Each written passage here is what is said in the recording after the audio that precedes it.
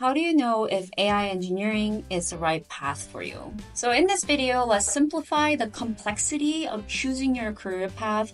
I'm gonna break it into 3 easy steps, whether or not you want to pursue AI engineering or software engineering, web development. The reason why you can't decide right now is probably because you don't actually know. Hey there, today we're going to tackle a question that I've been getting a ton lately. And the question is, how do you know if AI engineering is the right path for you? I get it. The future is full of uncertainties and it can be really stressful figuring out your perfect career path. But I gotta ask you to please stop asking me what programming languages you should be learning or what projects that you should be building next, because those are not the correct questions that you should be asking. And today I'll guide you through the right questions that you should be asking. By the way, if you're new here, I'm Jean, your trusted engineering mentor. And with 20 plus years of coding experience, including being an early engineer at WhatsApp, which was acquired by Facebook, now Meta, for $19 billion,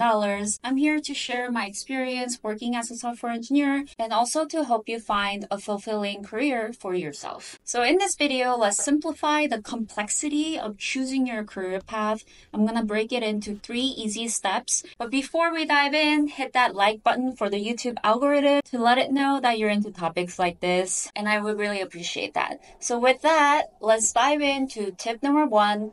Focus on the daily functions. I often see a lot of software engineers' eyes just light up when we talk about becoming an AI engineer, especially with those fat paychecks. But I want you to start thinking less about the titles and more about what you will actually be doing on a day-to-day basis as an engineer or an AI engineer. Knowing what salary you want is certainly really important, especially when it comes to job negotiation, but most tech jobs pay pretty well, and building your dream career goes beyond just having your target salary. So instead of fixating on the titles, reflect on the practical aspects. For example, if I were an engineer, what specific tasks will bring me joy? To get into more of the details, here is tip number 2. Finding your ideal future self. I want you to sort of close your eyes. I know it's unconventional to maybe close your eyes while you're watching a YouTube video, but I really want you to hone into thinking about your future self. So close your eyes for a moment, and I'm going to ask you a series of questions. Imagine yourself 10 years from now. Can you picture what industry you're part of? Can you imagine the company that you work for? What kind of environment is this company?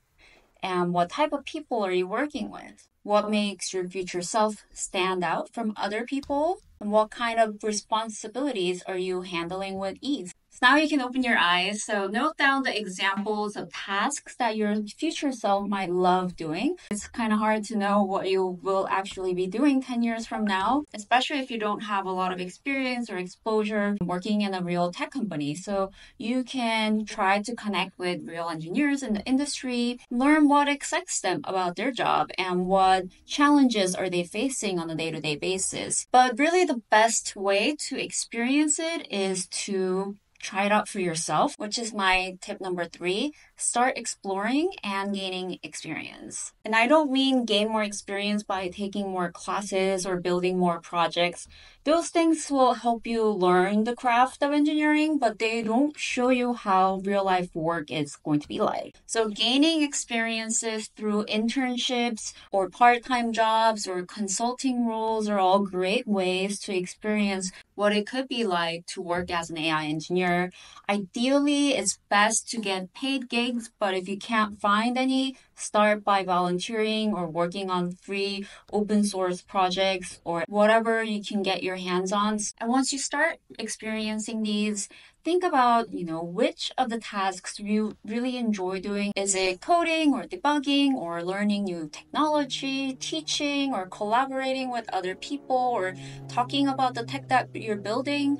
All of these are tasks that you might be involved with as an AI engineer or a software engineer. As a teenager myself, I was personally interested in both art and engineering. I was always pretty creative and I wasn't really sure which route to go, so I took classes in both. I also had internships in both. I was really drawn to engineering because I like logic, and I've worked at small startups and large corporations like IBM, learning the pros and cons of different environments. Now that I no longer have to work for money, luckily, I find joy in sharing my experience and knowledge on YouTube. So your career paths may change over time. You can work for different companies, you can work for different types of environment, working on different types of projects or tasks. So start thinking about all of these details because that's going to really help you make a decision whether or not you want to pursue AI engineering or software engineering, web development.